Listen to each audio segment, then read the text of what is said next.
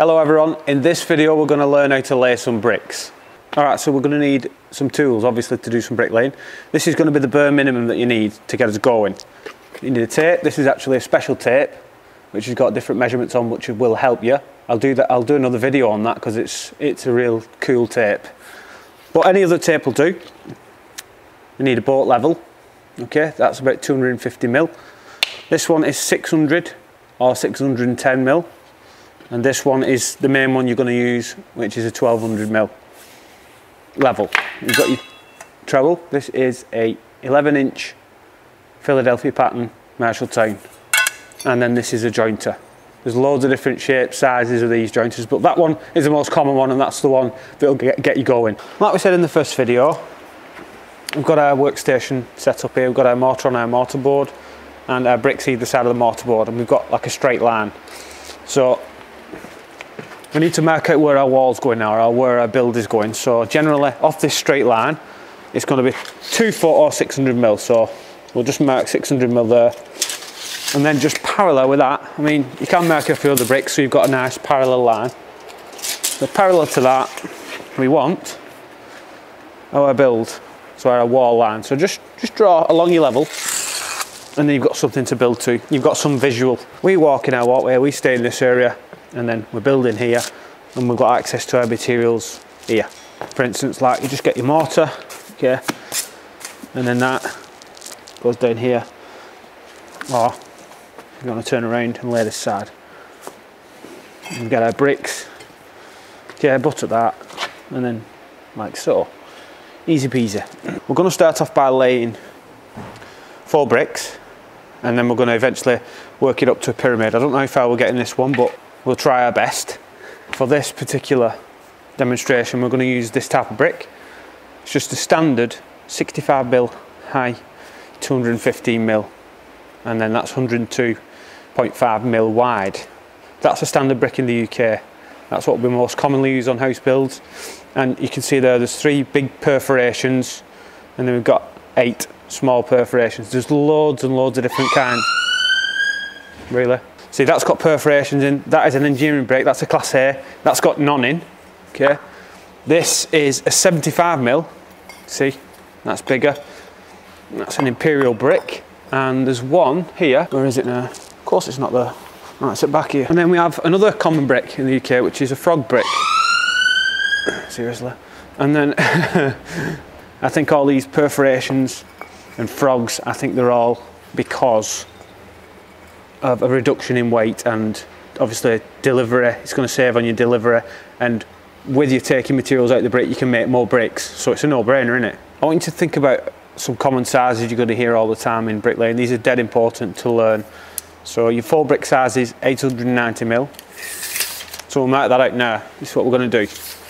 Tell you what, we'll go this side like this. Now on this particular tape, it's a Brickmate tape. I really advise you to get this one because it's dead easy and it's dead good for learners, especially when you're trying to work out what sizes are this and what sizes are that. So as you can see here, that's 1 brick and that's the joint. But I advise you, whenever you come to this side, the lazy side as I like to call it, always look across to what it actually is, just to register it in your brain. So that's 215mm is the brick size. With a joint it's 225. Okay, so moving on, we'll mark our end point here. That's where our wall's going to start, and then we're going to go over to, we want 4 bricks, so that's 4, and then of course we're looking across, that's 890. So we'll mark that. Obviously, because this is our end brick, we don't need a joint. We're just marking the end of the brick there. So 4 bricks is 890. What we can do as well, just to help us look where things are going as we dry bond it, is we can measure the bricks as well. So that's 1 brick, which is 215mm, so a joint. That's 10mm. 2 bricks, which is 440, 450 with a joint. And then a 3rd brick is 665, that's right. And then a 10mm joint, and then our last brick is just down to there. So there we have it. What you can do is dry bond it out, just give you an indication of where you're going to go. I should quickly point out as well that in bricklaying, bricks vary in size. And I'll tell you what, I could show you a quick a quick example here. This is the wall I built last year, and you can see that, well, that brick's 215 mil. Look at this one here, that's 210 virtually. It just shows you that the varied size. That's 215, that's 214, 214. Yeah, so I mean they can vary from 210 mil to 215 and even bigger sometimes, so you have to watch out for that. So there we are, we're set up now. Right, we can spread our first course now. Now this mix is actually a lime based mix, so you can reuse this, and I'm going to do another video on that. Basically it's just a 4:1 ratio, 4 sand, building sand, and 1 lime, hydrated lime.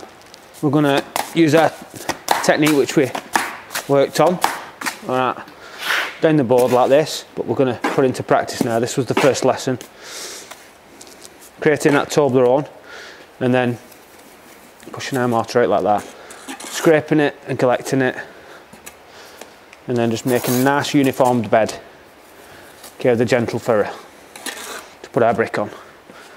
And that's what we're looking at. There's 2 ways of laying a bricklaying. You can lay forwards or you can lay backwards, and that's just the direction that you walk, which is pretty self-explanatory. What I would advise you to do when you're starting out is lay backwards. When you're actually getting a mortar like this, I want you to put your hand on your knee just to save on your back, okay, because you always want to support your back. I'm going to lay our bed this side, and as we did in our first video, simple as that, back and twist, and then we're cutting the right side with our tip of our trowel, this portion here, because we can't get further. Okay, and want a nice Toblerone shape. You move that across if it's not the best, but we want to try and keep that line visible as well, so that's why I'm just trying to get that back. And then one thing I should have checked is if this floor's level, and it's not too bad actually. It does run down a little bit that way, but we're okay, because you've got to think about that, because when you're gauging off that floor, you're just basically transferring the level of this floor at a different height to a different height, you know. So that's all gauging is, transferring the level line up to a different height. Keep it simple. Alright, so we've got a Toblerone. Let's have a look. Is it any good, that Toblerone? Would you eat it? No, I wouldn't. It's minging that. Right. So then we can furrow our bed. Remember, parallel, tilt or lift is about 30 degrees. We're parallel, and then we're 845. And then we're going down the line of the Toblerone with the tip of our trowel with a gentle furrow. Here we go. So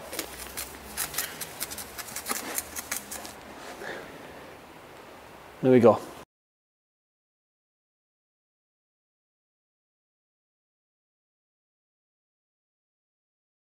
Right, so we want to try and get to the end of where our mark is, so just cut that and take that off, just to give us an idea, that's all. Where's our next one? Can you see it? There it is. When we're picking a brick up, we always want our thumb on the face side, and we want to give it a good check. As you can see, that's massive chip in it, so we're not going to use that, because that'll make our jointing look rubbish. Do not put chip bricks in. Rule number 1. That's okay. So when you pick it up, just naturally holding it in your hand like that, you've got your trowel naturally, arms hanging like that, and it's just a natural way to pick it up, isn't it? Natural way to pick up your trowel, natural way to pick up a brick. I've got 3 fingers on the back and the index finger on there. I mean, it's up to you, you can pick it up like that, but I just think I'm more control if I've got a finger on the top, the 3 at the back. Just more manoeuvrability. Alright, so now we're going to butter a brick, guys. The main goal of buttering a brick is to get a full joint. That's all it is, alright? There's not any voids in it. When you're taking some mortar, you need to flick your trowel like that. So there's a gap there, and when you come down, your hand just hits, see it? There's a gap and it hits your palm of your hand. That's what a flick is like. That's how you do it. So you've got to put it away, then hold it straight. There's a little tiny separation. The separate hits it. So that's what a flick is. You know what I mean? You just can't really see it in fast speed. Bit of mortar on tip of your trowel, couple of flicks, alright? So it doesn't come off like that. You don't want it dropping off. and you want it in that top portion, top third or whatever. You don't want too much on, that's too much, and on the flip side that's too little. All right, you want it in between. You'll find the right amount in time. The way I do it, okay, is it's like you've got opposite actions happening, you've got opposite forces going.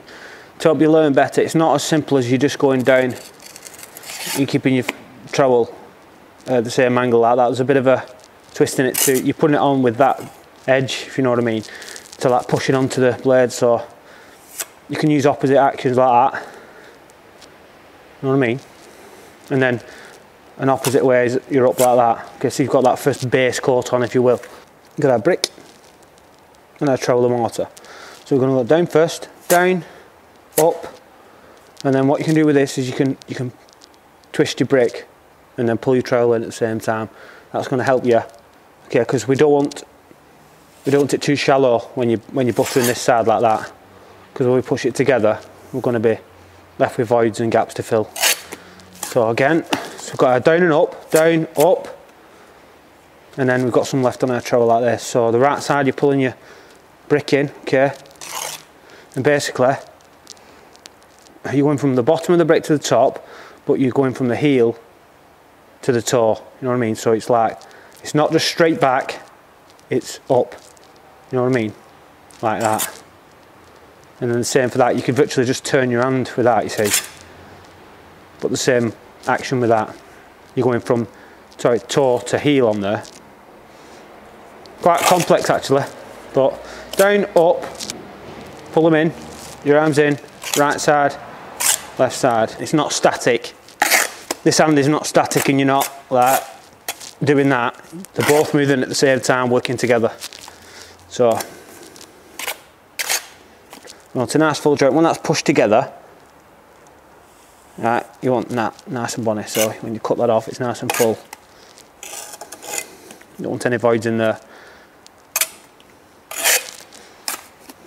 So down, up, right side, left side. Okay, and when that's pushed up against the brick,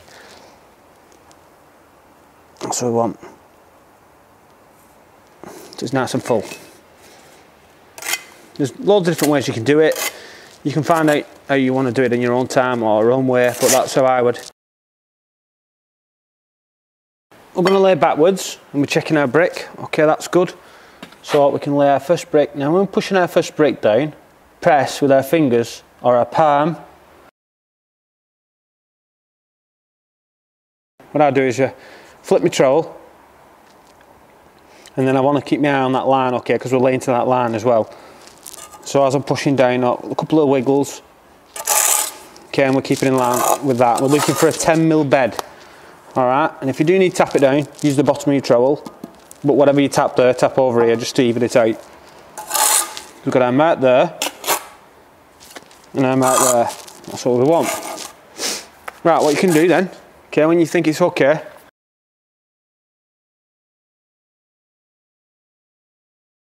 to check that's 76, so it just needs to go down a bit. Get your boat level and check the length of your brick. Always put the boat level in the centre of the brick, and you can see that's running down a little bit, so we need to just stabilise it with our two fingers, one on the back if you need, and then just hit the level in the centre a couple of times until that bubbles in the middle, and that's champion. That you want to check the width as well to see if it's tipping or tilting.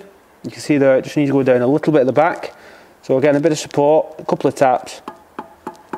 That's it. That's our first brick set. Belted. You want to make sure that keeps clean as well. There we go. So we know that's set now. They're perfect.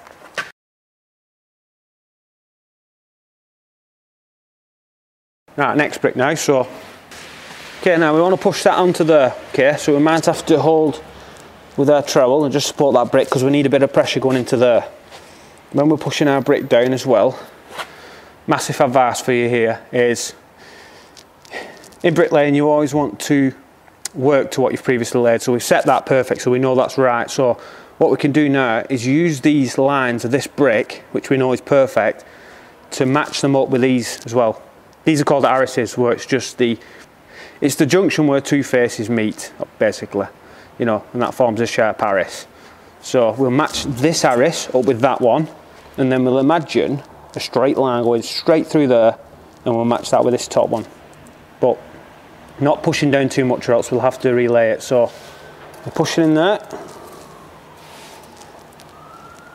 Give it a couple of wiggles and then push into place. Now when you're pushing down, always be checking as well.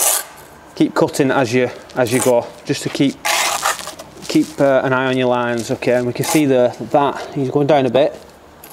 Keep cutting. That's pretty much well matched up, but that needs to go down a little bit. Okay, I'm all right there. That's okay. And then I'm just checking my face line again where that pencil line was, which needs to come out a little bit. All right, so there we go. Now what I can do is I can get my shorter level, my 610, and then I can just work from that. Okay, now the pressure needs to be on the gauge brake, which is correct. Pressure the centre of the brake, make sure they're all cleaned off. And when you clean your bricks off, make sure your trowel's diagonal and not square, because if you square you might get in that joint and take that brake, move it. So square, 45 degree cut, keep it clean, bottom of your level clean, couple of wiggles, centre of the brick, pressure on your gauge brake, tap down gently into place, that's it. And then cutting the excess off to keep an eye on this pencil line again. Now what we can do now, got that sorted, get our tape and we can check if it's right. See there, just needs going in a touch, because we're to the mill here, aren't we? So just give it a couple of taps that way, and we're bang on there. That's our first 2 bricks laid. What we'll do next, get our next brick, same again, in the couple of wiggles if you need, till we're 10 mil, and then using that pressure. When you're moving your brick as well, you want to be going forwards and backwards, okay? Not like side to side, forwards and backwards. You see I've got my fingers here, just a bit of pressure there. Cutting to check on our joints and our lines, and then we're matching up that top arris there. See, he's going down a bit more. And that's pretty square. You'll know the difference between a badly laid brick and a good laid brick, because basically, look, if you can see that there, you can see that that's twisted. And that's not matching up, is it? Alright, and you can see your face is hanging out as well. So match that arris up.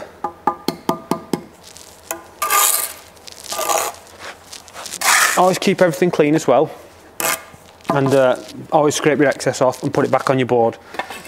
So you can see this level now, we'll put that on there. We've leveled these 2, that's good.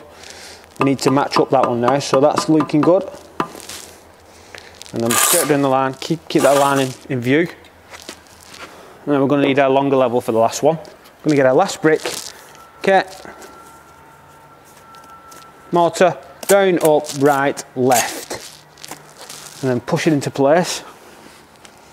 Okay, so we want that wiggle there, and then we push it down evenly. Remember, we want that arris to match up with that arris, and we're looking down this line as well. This one, you see, just to make things easier for you. You want to match this line with that line.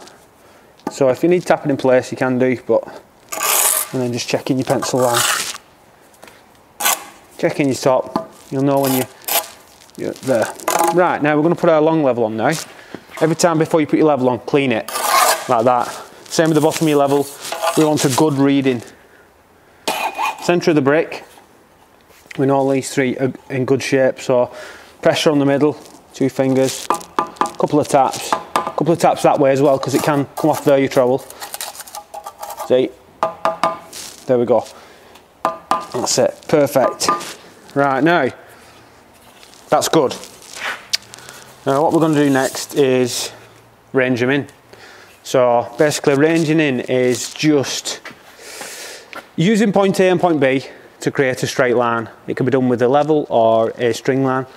But basically what I'm going to do is I'm going to try and find my pencil line, which is here. That's right. The other one is here. That's good.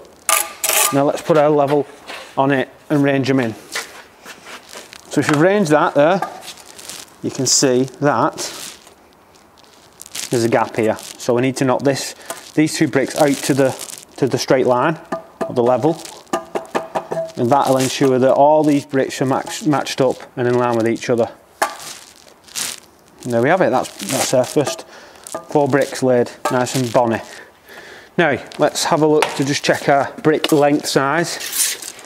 We should be, what should we be? We should be 890. And we are 895 there, so massive joint, Stu. So if you need to tighten up, all you need to do, you just pick this brick up and wiggle it down.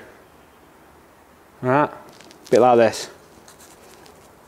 Couple of wiggles, match the arris up again, scrape any excess off, back on your board, same here.